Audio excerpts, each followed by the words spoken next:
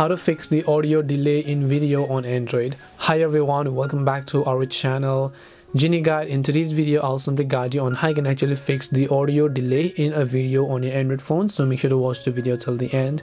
So if you've been having the audio delay issues on your Android phone when you're playing a specific video, it depends upon which app you're having the issues with. Whether you're only having the issue on applications such as Netflix or Prime Video, the problem is with the app, or maybe you're having the issue with the whole Android system itself, the problem is with the Android. So first of all, you really have to distinguish on which specific areas you're having the issue with. So in this case, let's say that you're having the issue with the Netflix app, right? So I want you to first of all just go ahead and actually long press the Netflix app icon on the list.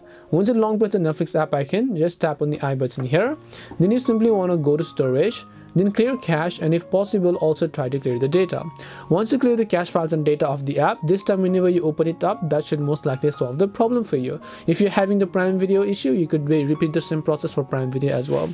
Now it depends upon whether you're using a wired or a wireless headphone, because sometimes depending upon your Bluetooth connection, if you're using a wireless headphones, the audio delay issue could actually happen, and that is actually quite normal because none of the headphones are actually good these days. You might just want to download a specific good quality one and then actually go ahead and use them accordingly.